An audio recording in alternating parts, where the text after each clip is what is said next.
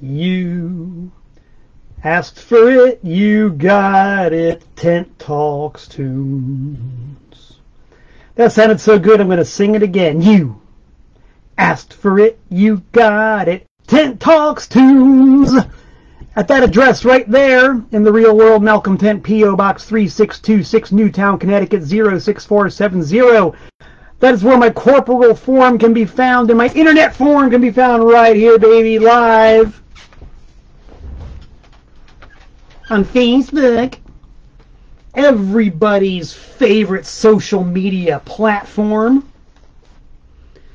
Yes, indeedy do. You can set your calendar by it, set your watch by it, set your clock by it, set your life by it. Wednesdays, 7 p.m. Eastern Standard Time. Little old me, baby, Malcolm Tent from Danbury. I like to get on the internet airwaves and talk to everybody about the great things in life, just about all of which are related to music and the artifacts that go with music. That's why we call it Tent Talks Tunes. We've got a sort of mysterious and arcane program today. It usually is, but today it definitely is.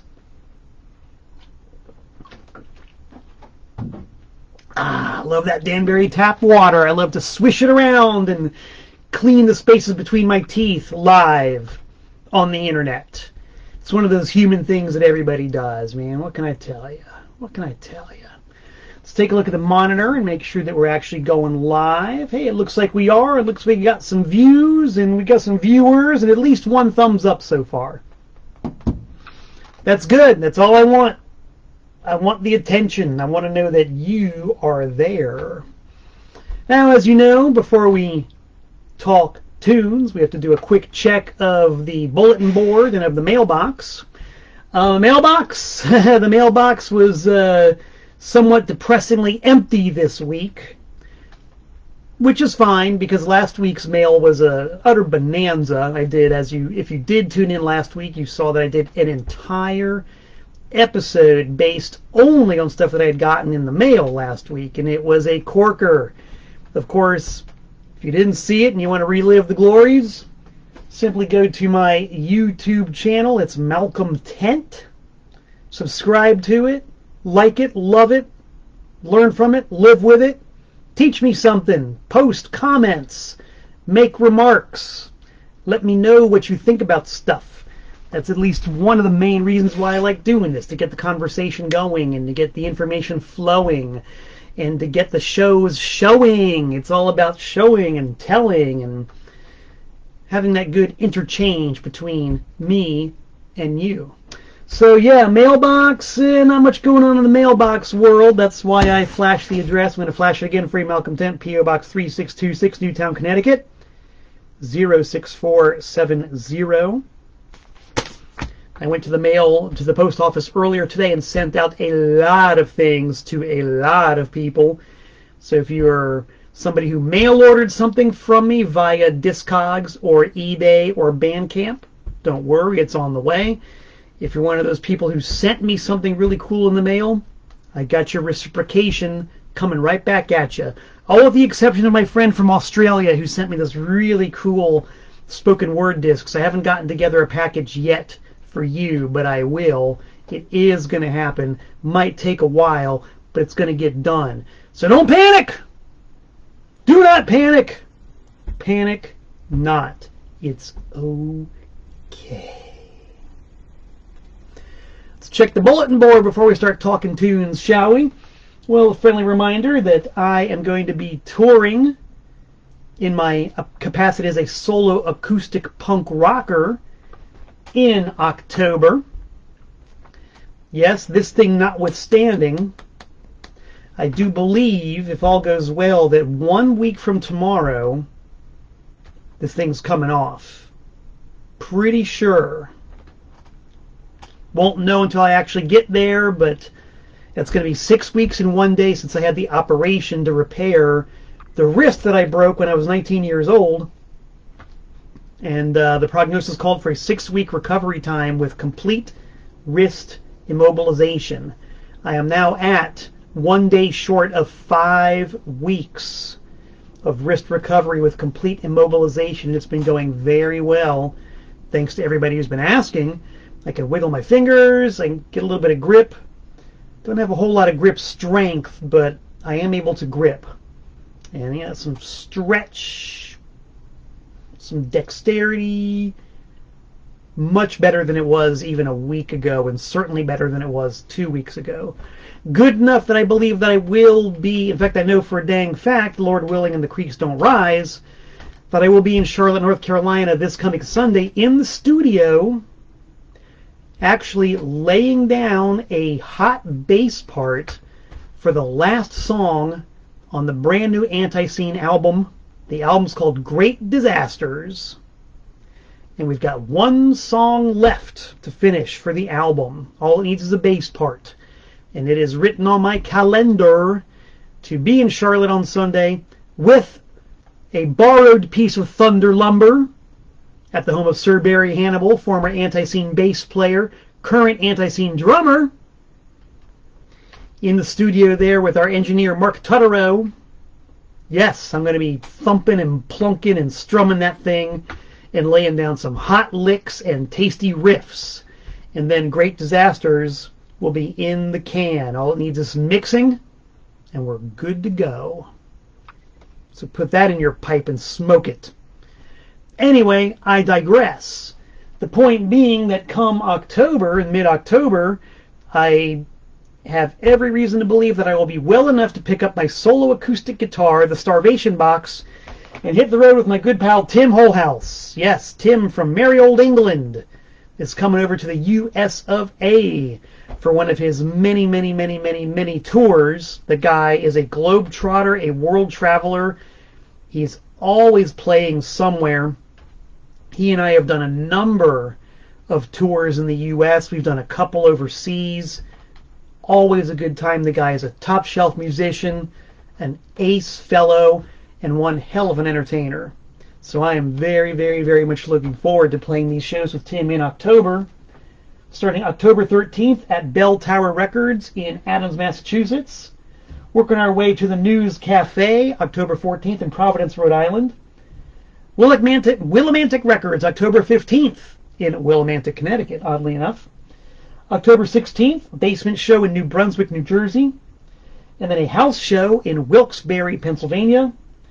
Then another house show in Stroudsburg, Pennsylvania. And wouldn't you know it, another house show at the very end of the run, October 19th, in Lancaster, as they say it. We say Lancaster.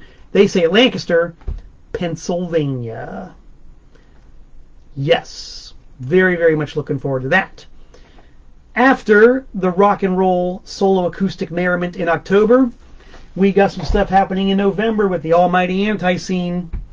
November 5th, Scumstock 2022 at the Brass Mug in Tampa, Florida. It's us, A Killing Tradition, Without MF Order, Village of Weedville, and a veritable host of other bands that will frighten your neighbors. It's all happening November 5th at the Brass Mug in Tampa. The night before, I don't think it's been confirmed 100% yet, but we are looking, I believe, at Jacksonville, Florida. And the night before, November 3rd, Wilmington, North Carolina at Reggie's with special guests TBA. Not a band called TBA. No, no, no, no, no, no. In fact, I wonder, any of you people out there in the 80s who were active in the punk rock scene in the 80s, and y'all remember the plethora of 3 initial bands, you know, like JFA, COC, TSA, DRI, A3I, God, so many of them. Was there ever a hardcore band with the initials TBA? There should have been, because that would have been really funny to see a flyer with the headlining band TBA. What would TBA stand for? Ted Bundy's asshole? To be... I'm drawing a blank. I just thought of 2. I'll leave it up to you. If you have any good, pithy, bad, indifferent, or just plain old smart-ass answers as to what the initials TBA would stand for in a hardcore band, please post them. I want to see what you come up with.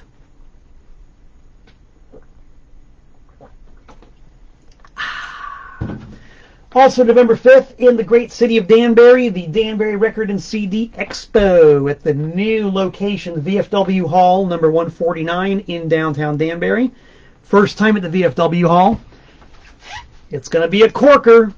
We've already started signing up dealers. We got several brand new faces who are going to show up and be one of the 36 or so vendors selling lots and lots and lots of great records, tapes, CDs, memorabilia, knickknacks, artifacts, gimcracks, gewgaws, knickknacks, whatever there might be. November 5th, Danbury, VFW Hall, record show. You don't want to miss it. And before I get into talking to you, I just want to thank everybody who's been ordering the Gay Cowboys in Bondage retrospective, the Complete Silliness CD and cassette, as seen on Bandcamp and Discogs and eBay. We're getting a lot of great response. People buying cassettes and CDs. Gay Cowboys in Bondage, very important band to yours truly in South Florida in the 1980s. And thanks to Mike Lesser, the leader and guiding light of the Gay Cowboys in Bondage, I've been able to reissue their complete discography on my fabulous label, TPOS. So if you haven't checked it out yet, check it out. If you're a fan of that era and that style of music, you need the Gay Cowboys in Bondage. I sort of liken them as being the precursors to the Dead Milkmen. That's like the easiest way I can describe them to people who've never heard the Gay Cowboys in Bondage. Just think Dead Milkmen, but somebody doing it a couple of years earlier, and I dare say, better. I'm the label guy. I dare say. Anyway, enough digression. Let's take another quick look at the monitor here. See who's commenting and saying what about what. This thing only shows me so much. I can't see everybody. Oh, be quiet. I already heard me. Hey, Freddie Alva from War Dance Records says someone's got to start a band called TBA. It's got to be done. Clint from Pompano Beach is in the house. Bob from Brookfield, Connecticut says that Free Beer and Chicken were a band, and I'm sure people showed up for that. No problem. Max wants to know what the shirt says. The shirt says Human Adult Band. The Human Adult Band are good pals of mine from the New Hope, Pennsylvania area. My fabulous noise improv band Ultrabunny has shared the stage with these guys a number of times. They are like the perfect match for Ultrabunny. They are loud, sludgy, irreverent, not very fast, and really weird. And they rock really hard. And I'm personally looking forward to getting Ultrabunny reactivated so we can share the stage again with Human Adult Band.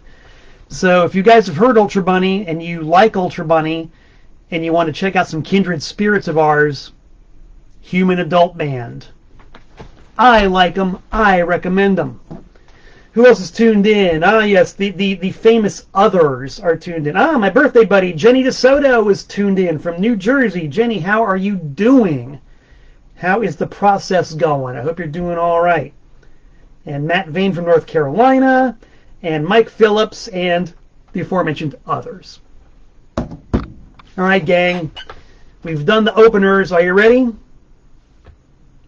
Tent Talks Tunes.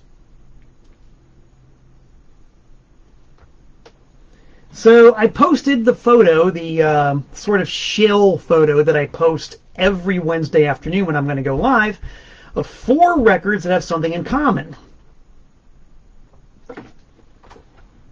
One of them was a Tiny Tim record, one was a Devo record, one was a Sun Ra record, and one, for some really strange, unknowable reason, at least as of this speaking, was a Jethro Tull record.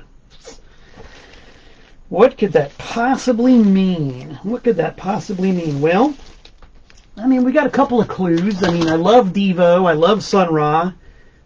I love Tiny Tim. I hate Jethro Tull. Okay, so that's not necessarily a common thread. yeah, I don't know. I can't belabor the point anymore. What it is, what those 4 records have in common is that I am an avid collector. There are not very many bands that I avidly collect anymore. I'm almost the man who's got everything. I'm not quite the man who's got everything, but I'll tell you, kids, it's pretty close. It's pretty close.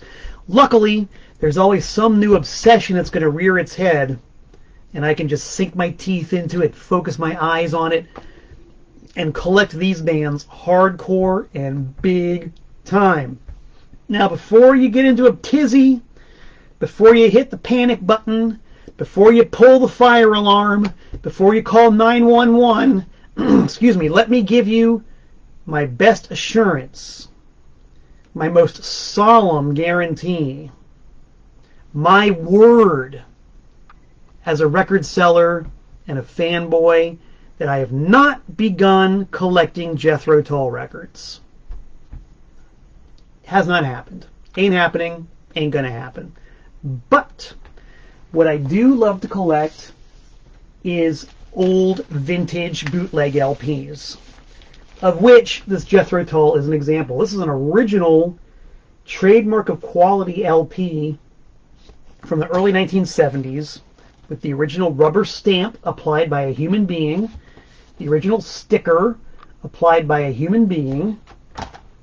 According to the book I read on trademark of quality, it was quite likely a homeless guy who they would let come into TMOQ headquarters and rubber stamp album covers all day, and maybe buy him a 6-pack of beer or something. That's how that rubber stamp was applied to this cover. And of course the famous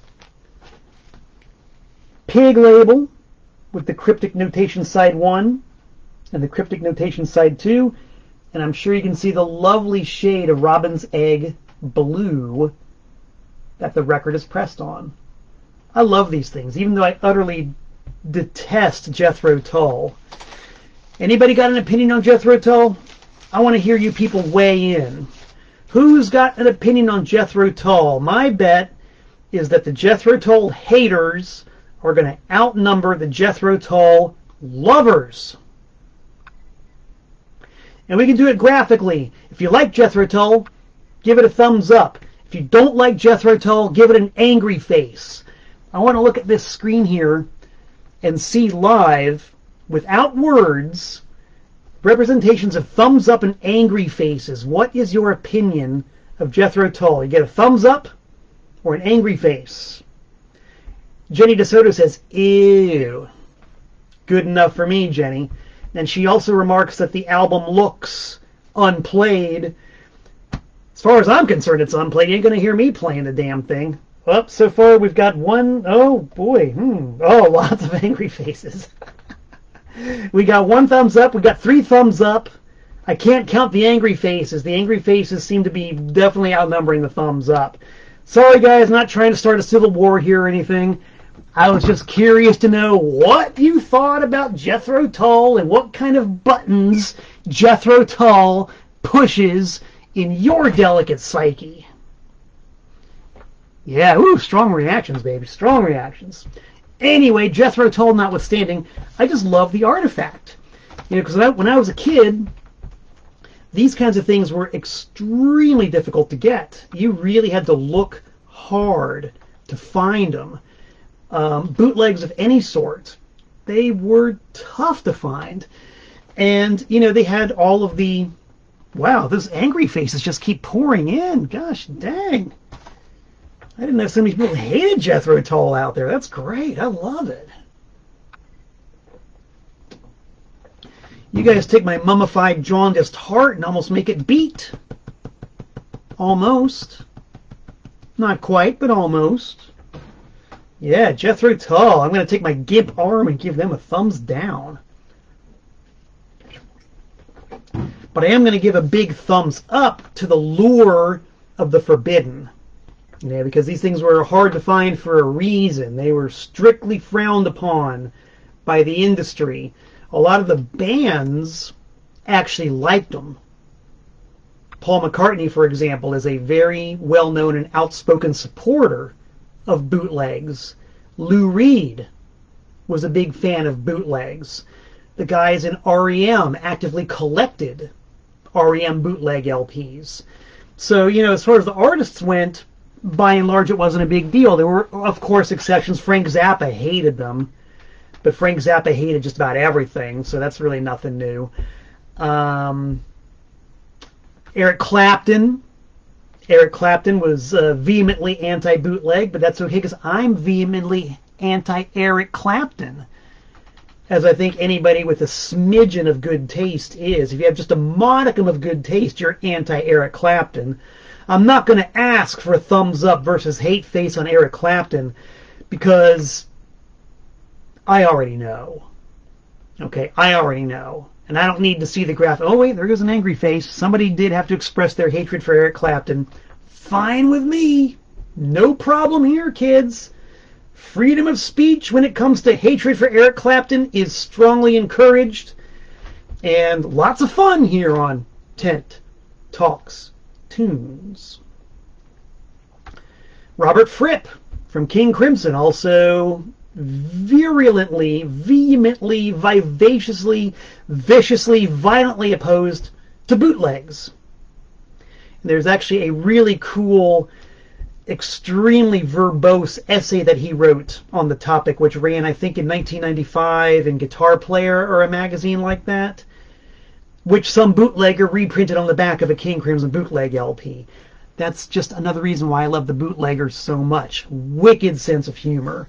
Extreme tongue-in-cheek outlook on things.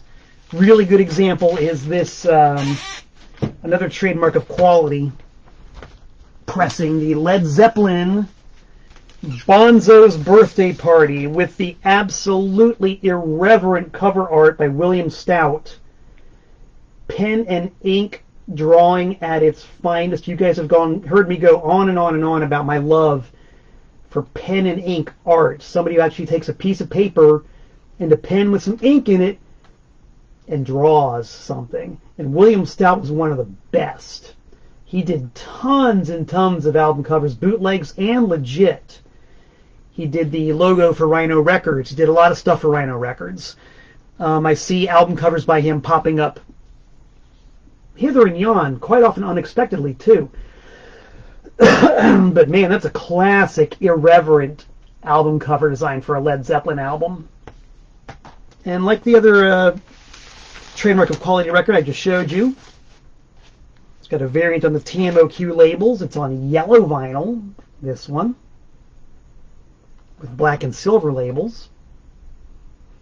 Sound quality on this one's really good too. I mean, I haven't listened to the Jethro Tull, as we've already agonizingly ascertained, but this one's really good. If I have my genealogy correct, there was a guy named Mike, I want to say Miller, 2-disc set, one on blue. I want to say Mike Miller. I might have that wrong, but his nickname was Mike the Mike. And Mike the Mike was famous for going to concerts at the LA Forum in Inglewood, California, with a fake wheelchair. And the wheelchair was wired for sound. He had microphones like embedded into this thing. And so being in a wheelchair, they would give him the best spot in the house. So he would just sit there in this rigged wheelchair of his with the microphones aimed front and center and get the most killer audience recordings you can imagine. I mean, a real feat, you know, especially considering he was doing this in the 60s and 70s when recording technology was really big and bulky and cumbersome, and you know, PA systems weren't really at the level of development that they are now. But apparently, by everything I've heard from Mike Millard was his name, I'm pretty sure. From everything I've heard from the Mike Millard tape archive, the LA Forum had fantastic acoustics, and wherever they put that wheelchair of his, he was in the right spot, man, the sonic sweet spot. And Trademark of Quality issued a lot of his tapes on vinyl, and man, they sound really good. That's one reason why these things are so much to collect, one reason why they're so much fun to collect is because they're quite often a sonic treat to listen to. You can just imagine being a music nerd like myself in the 70s and only being able to read about a Led Zeppelin concert in Los Angeles, in a magazine weeks, if not months after the event, let alone hear it. It was like almost impossible to actually hear this stuff. So that's why the bootleggers were providing an invaluable service. They were bringing this music to the people when nobody else was.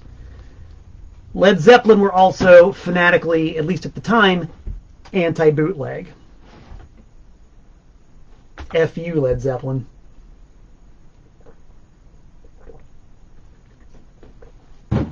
So yeah, collecting vintage boot vinyl. Whenever I go to a record store or a thrift shop or a tag sale or whatever, most places don't have sections for those kinds of things because they're so scarce and so hard to find. But it's just part of that thrill of the hunt. Every now and again, you'll be going through a bin of just records and, whoa, one will pop up. And I'm so far gone that I will actually buy or trade or whatever a vintage bootleg LP by somebody like Jethro Tull, just because of what it is, because it's such a cool artifact from a medium that I love from a bygone era. Yes. Guilty. Guilty. I don't plead guilty. I just am guilty. It's the only Jethro Tull record you're going to find in my collection. Ugh. Let's drink a begrudging toast to the trademark of quality and all of the people who followed in their wake and created an entire alternative music industry.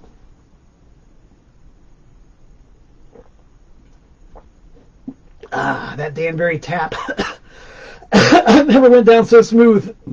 Excuse me. Excuse me. That wasn't even supposed to be funny. That just kind of happened that way. Who else do I avidly collect? Sounds like I'm dying, but I swear I'm not.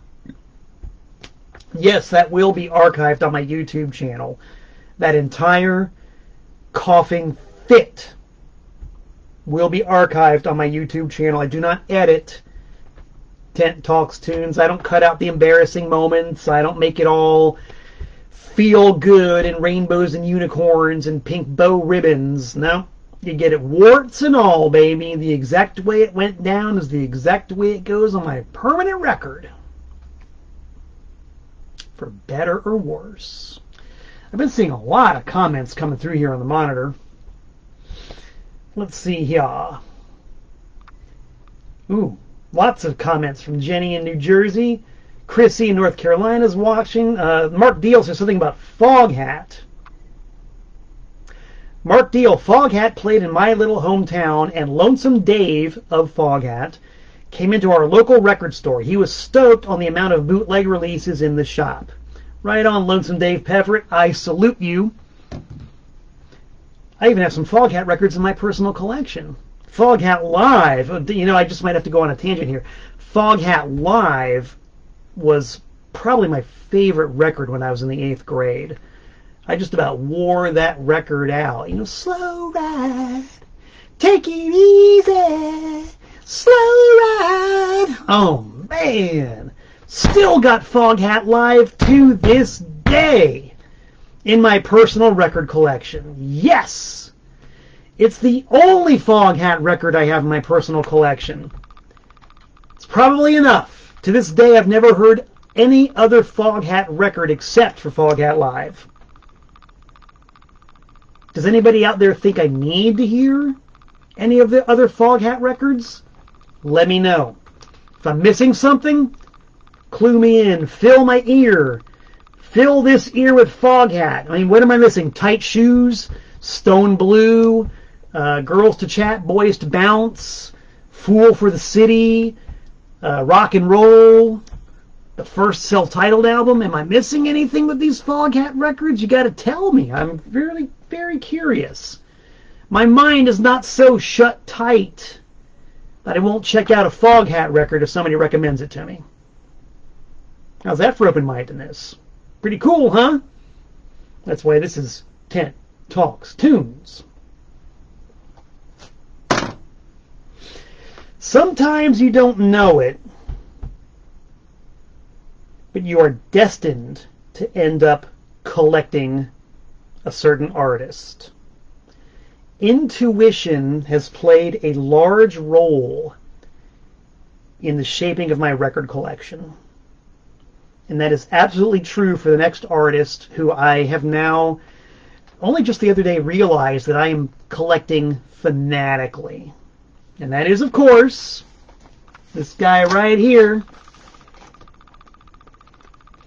Tiny Tim. God bless Tiny Tim. It didn't start out that way. Honest to God. Didn't start out that way. It just kind of happened that way. Bunch of years ago, I believe it was the 90s. Let's see if this thing's got a copyright date on it. Not too sure if it does. I'm going to say 90s, late 90s, maybe the early 2000s. Actually, I think early 2000s. Early 2000s, Rhino Records had a series called Rhino Handmade. Maybe they still do. I don't know. I've lost track of it. But Rhino used to have this thing called Rhino Handmade. And it was a series of super deluxe CDs in limited editions that you could only get by mail. And, you know, I'm a collector. I'm a mark for that kind of stuff. I just love that stuff. So I started following Rhino Handmade avidly. Didn't buy everything they put out because, you know, you got to draw the line somewhere. If there was a Jethro Tull Rhino Handmade release, for example, I never got it. I never did. But I definitely went for the weird, obscure stuff they put out. They put out a lot of weird, obscure stuff. I got the Sonny Bono deluxe mail order only CD, numbered limited edition with tons of bonus cuts. Yes, Sonny Bono, Jack Webb, Wildman Fisher. You know, I love that kind of stuff. I love outsider music. Sincerely made outsider music. And it was probably just for that reason and no other that I went for the Tiny Tim deluxe 3 CD issue of Tiny's first 3 albums, which came out on the Reprise label. The second one is missing because it's in the CD player right now, with just loads and loads and loads of bonus cuts. And a big old booklet with lots of liner notes and photos. I mean, they really did a good job with these things. Well worth the price. And at the time, the deal was, when they were out of print, they were out of print forever. Of course, that has since changed. A lot of the material has been issued and reissued in different form. But hey, whatever, at bare minimum, the original numbered edition was never reissued. So anyway, because of my love for outsider music, I said, well, Tiny Tim. They did this Tiny Tim box set. I went ahead and bought it. Cracked it open. I might have listened to a couple of the songs on it, you know, cursorily, and then just sort of put it away because it was just a thing that I had to collect. But as time went on, and I, you know, continued to buy record collections, which is what I do. I buy and sell record collections. And, you know, see Tiny Tim stuff around. I just started picking up Tiny Tim stuff. Just because, I don't know, same reason I didn't really plan to listen to any of it. It just seemed like something I had to do. And Tiny Tim records are plentiful, and they're usually cheap. Usually real cheap. Because he put out a lot of records. I mean, a lot of damn records. Most of them were novelty records on small labels. Most of them were 45s that just sort of came and went, and nobody ever really cared. The turning point in my obsession with Tiny Tim came when this dude, Justin Martell, wrote a book called Tiny Tim, Eternal Troubadour. I heard about it because a friend of mine named Dave Elliott, who is a really cool guitar player from New Haven. He's got a great band, or had a great band, called Mendition of the Quay. Mendition of the Quay from New Haven. kind of a 60s psychedelic band, but very smart, very eccentric. I really like Mendition of the Quay. I gave them a lot of airplay on my radio show, which will be airing again sooner or later. It's going to happen. Anyway, Dave Elliott said, hey man, my friend just wrote this book about Tiny Tim. Would you like to have him on your radio show to talk about Tiny Tim and play some rare tracks? I said, I would love it. The allure of rare tracks is what really got me, because I just love that kind of stuff. You know, it's the bootleg aesthetic. So the dude came on the show, talked about Tiny Tim, and I was blown away. I had no idea of just how legit Tiny Tim was, how completely authentic the guy was, how what he did was not a put on.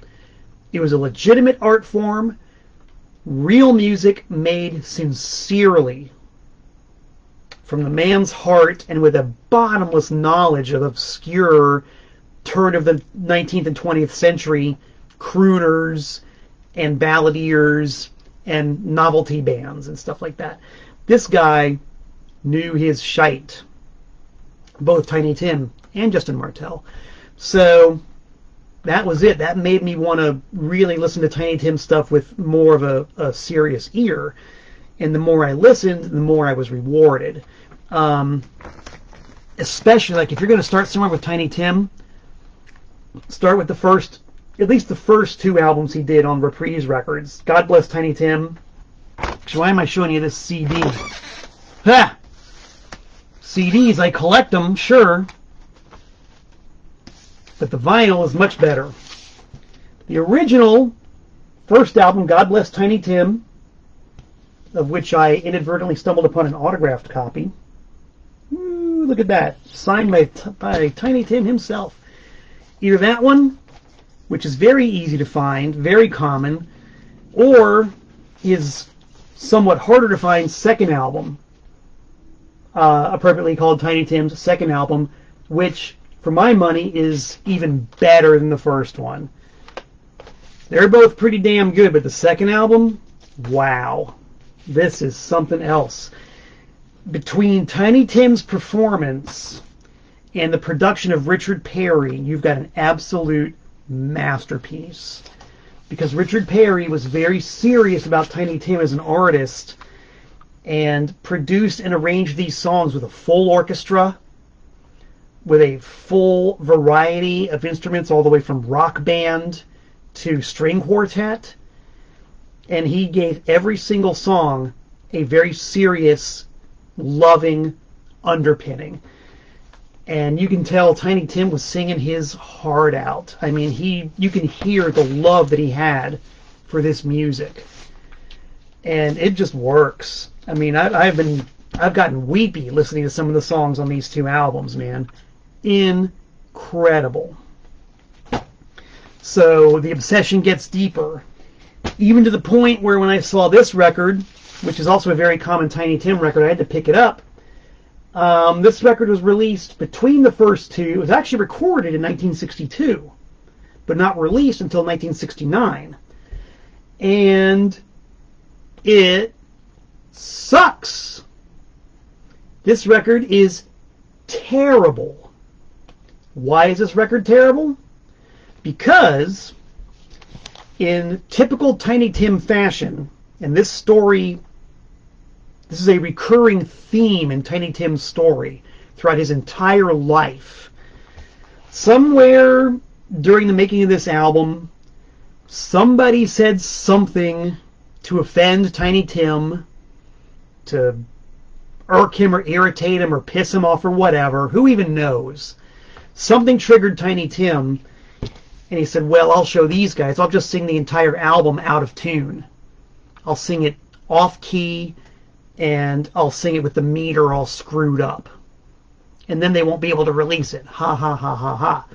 So he did. He sang the entire album out of tune with bad rhythm. And it's terrible. So, ha, ha, ha, he showed them. But guess what? Once Tiny Tim got famous, they showed him and went ahead and released it anyway. And not only that, they overdubbed this terrible, god-awful, cheesy, fake applause track on it. And this really ridiculous, terrible laugh track on it. So what you've got is an album that reinforces the popular perception of Tiny Tim as a very bad, as in not good, as in shite, very bad comedy act instead of a serious singer. You hear a guy warbling off key and out of time with a laugh track behind it. And it's shit. It sucks. I've never made it through this album once. And this record came out after his first album and sold probably 100,000 copies, and this was a lot of people's introduction to Tiny Tim. And it's commonly accepted that the success of this album is why his legit second album failed. Because so many people bought this and heard a goddamn lousy record, they said, okay, well, this guy's just a big old joke. Forget it. I've heard all I need to hear. Just write him off. Tiny Tim shouldn't have been so spiteful.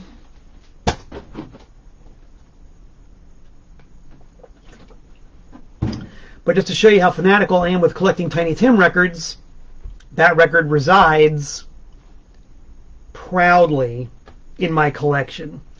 Just because it so perfectly illustrates the story of Tiny Tim and the way he did things and the consequences of the way he did things. So, you know, the first album had Tiptoe Through the Tulips, big hit. Second album didn't sell for jack, even though it's got, and I'm going to do you people a favor right now. When I'm done talking, go onto YouTube and look up Great Balls of Fire by Tiny Tim. I guarantee you've heard nothing like it. And it is the best. Tiny Tim doing Great Balls of Fire by Jerry Lee Lewis. That should have been a hit. But it wasn't. He had a contract to do one more album with Reprise, so he did a children's album, Tiny Tim for All My Little Friends. It sold even less than the second record. This is the only copy of this album I've ever seen. I've never seen a copy of this record other than the one I'm holding right now. I got it from a record store in D.C. a few years ago. Haven't played this one yet, but I'm gonna. Very cool. Great version. Well, I don't know if this version's great. It's got to be, but there's a song he does called I'm a Lonesome Little Raindrop. I think it's on his second album. Not sure. There's a couple versions of it. Man. If you don't get a little bit weepy hearing that one, you just haven't got a heart. So for years and years and years after that, Tiny Tim's career consisted of hooking up with people who believed in him and were genuine fans of his and really loved his music for what it was and were willing to take a chance on working with him. So that's why you've got this bonanza of one-off singles. I mean, there's just so many of them. Here's this one. I Want to Get Crazy With You, backed with Leave Me Satisfied. This was going to be on a country western album recorded in Nashville. These tunes are great. It's Tiny singing in, not singing in his falsetto, singing in more of a baritone voice. He had a great baritone voice. I mean, he could sing in any register that he wanted to. The falsetto, I mean, we all know the falsetto, but really good lower register voice. And these are like really good country western novelty songs from, I think, the late 80s. We got a date on this? No date. But 2 singles from this album, and as I just mentioned before, something happened, some kind of quibble, some kind of tiff between Tiny and the guys financing the record, and that was it. The single came out, the album never came out, Tiny flew the coop, and that was the end of that. Apparently there were promotional copies of the full-length album that were pressed and distributed. Rare as hell, but judging by how good this single is, I want to hear that full-length album. It's got to be out there somewhere. Here's one for you. This is kind of typical of the novelty records that he was reduced to doing. later in his career. Tiptoe to the Gas Pumps. This is from, I think, 1979. It could be from the present day, just showing you people that some things never change. You can do Tiptoe to the Gas Pumps in 1979. You can do it in 2022. The B-side, though, is fantastic. A song called The Hickey on Your Neck. Awesome sort of narrative recitation by Tiny Tim about his cheating woman. This actually sold pretty well. Common record on a subsidiary of TK Records, home of Blowfly and Gwen McCrae and others like that. And also Tiny Tim for a minute or two. Here's another one. Comic Strip Man. It's a disco song. Not a great disco song. It's an okay disco song with a decent Tiny Tim performance. The B-side, I just actually showed you the B-side. The A-side, Comic Strip Man. The B-side, Tell Me That You Love Me. More of a traditional sounding Tiny Tim song with some very nice accompaniment. That's a good one. That's a good track.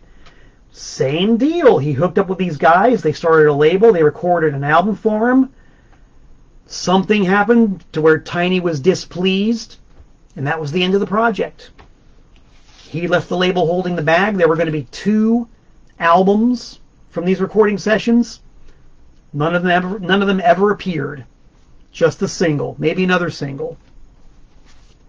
Similar story. This one was actually put out by a guy that I'm acquainted with, a guy named Stuart Hirsch, who I think is still from Connecticut, not sure. He wrote a novelty song based on Elvis Presley when Elvis sightings were common. Okay, I saw Mr. Presley tiptoeing through the tulips. They recorded that song and a couple of others. Stuart Hirsch was shopping around for a deal. While he was doing it, Tiny insisted that promo copies be pressed on this very small label called 20th Century. Copies were pressed, promo only. It's got Mr. Presley on the A side, Mr. Presley on the B side. While this record was out on this label as a promo only, Stuart Hirsch actually got a deal with RCA to release this record as a sort of Elvis Presley mania cash-in.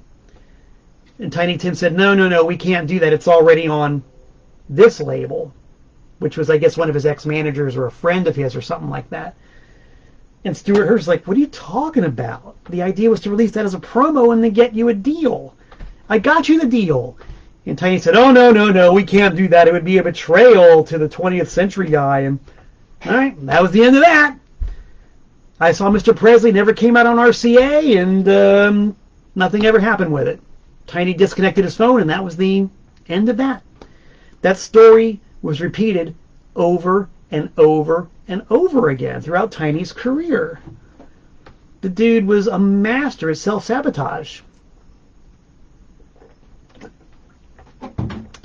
If I were to offer a theory on that, because I'm a great armchair psychologist, in the Tiny Tim book, Stuart Hirsch is interviewed about the whole thing, and he put forth the idea that Tiny Tim was afraid to succeed.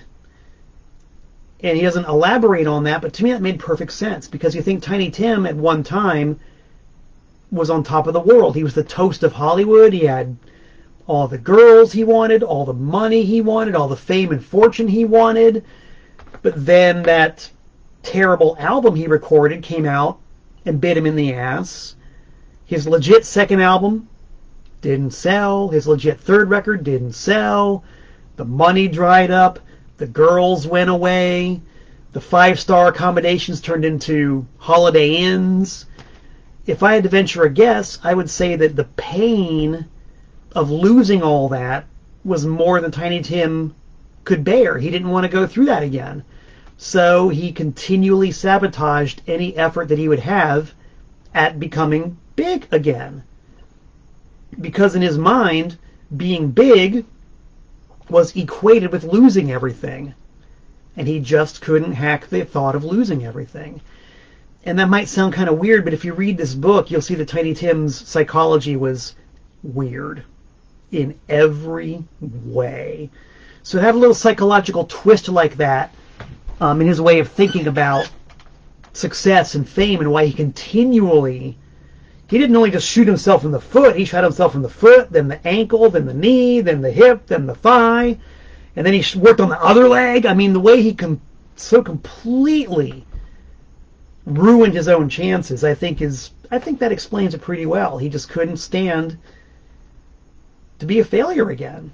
So he decided to just cut out that whole process. If I'm going to end up back where I am now, staying at the Holiday Inn, why even bother? Let's just stay here now where it's comfortable, and we'll just keep on going. I see the switchboard has been lighting up, man. You talk about Tiny Tim, and yeah, Chad Cochran, Tiny Tim, country and western, and it's good. It's definitely a novelty, but it's definitely good. So yeah, I collect the Tiny Tim 45s. I collect the Tiny Tim CDs. Another Rhino handmade. The Tiny Tim LPs. There are so many of them. And like I said before, they are plentiful and they are inexpensive. Which is why they're so much fun to collect. Because you never know when you're going to find one. And it's not going to cost you an arm or one of his shot off legs. I'll mention now, since it is the right time to do so, that I have released a Tiny Tim record on my label, TPOS. It's a split 7-inch of Tiny Tim and his protege, Isidore Fertel. It's awesome. 2 a cappella songs by Tiny Tim recorded when he was mildly drunk on beer, and 2 songs by his protege, who was a trans woman trapped in a man's body in the early 70s, before anybody had any understanding whatsoever of what trans was. He does a version of I Am Woman that you've got to hear to believe. And even hearing it, you probably wouldn't believe it. You need it. You want it. You gotta have it. Contact me directly. I will be happy to hook you up. And I've got a full-length Tiny Tim album coming out soon, Prisoner of Love, a tribute to Russ Columbo, which Tiny himself said was the best album he ever did. Very excited to have that on my label, TPOS.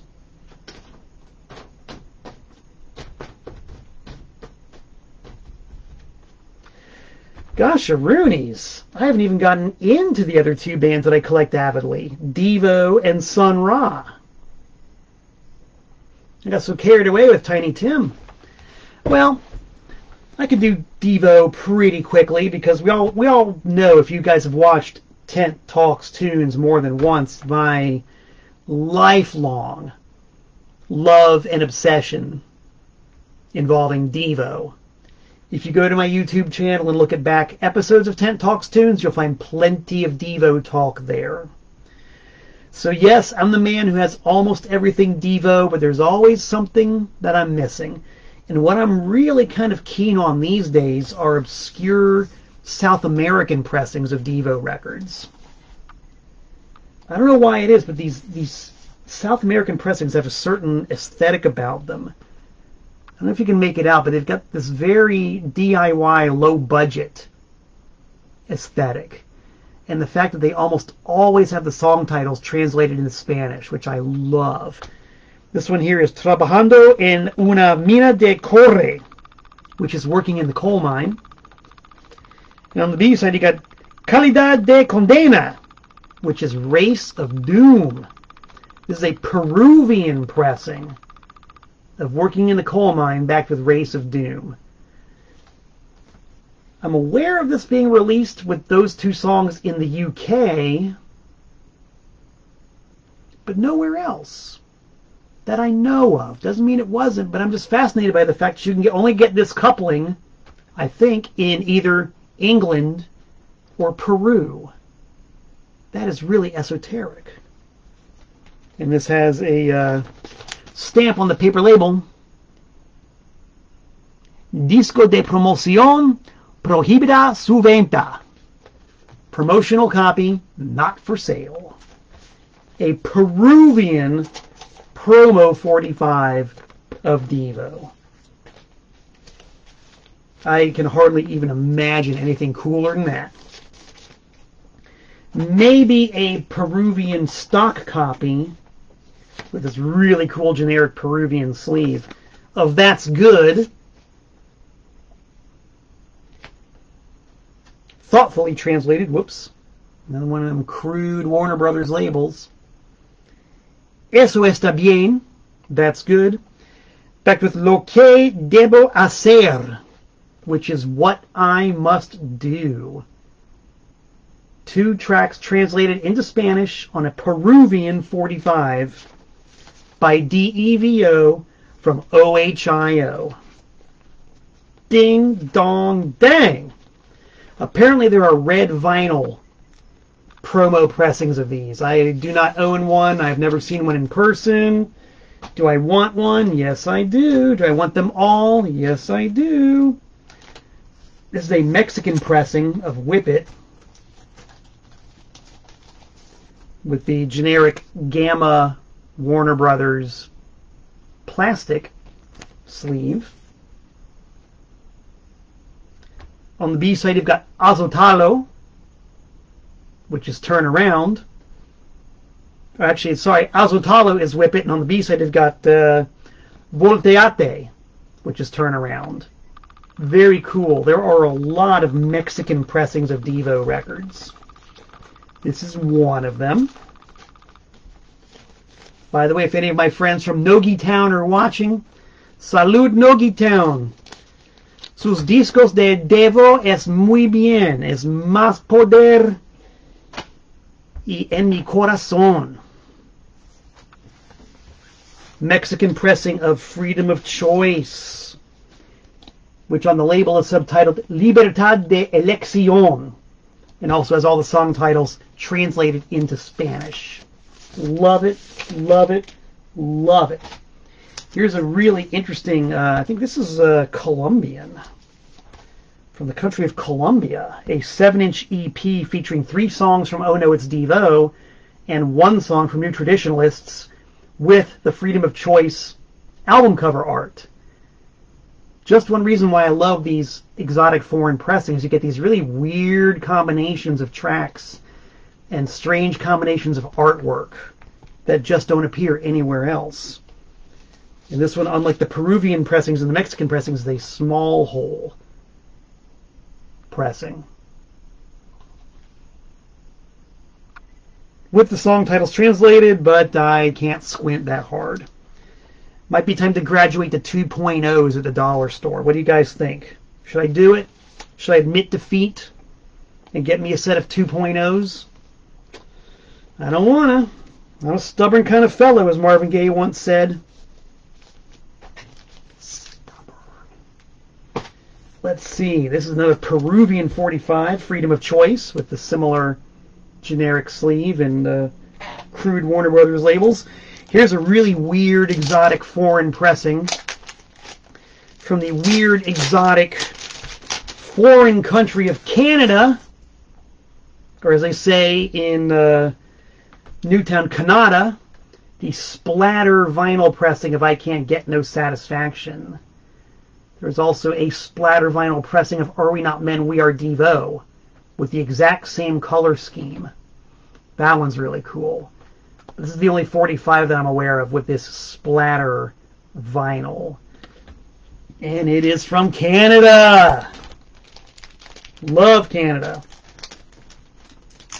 These are the kinds of Devo records I collect, along with test pressings, acetates, mispressings. I mean, I really literally have every single regular version of every American and most major European pressings. It's all about the South American and the Israeli and South African and strange countries. This is also Peruvian. Actually, this is Venezuelan. Venezuelan pressing of Freedom of Choice.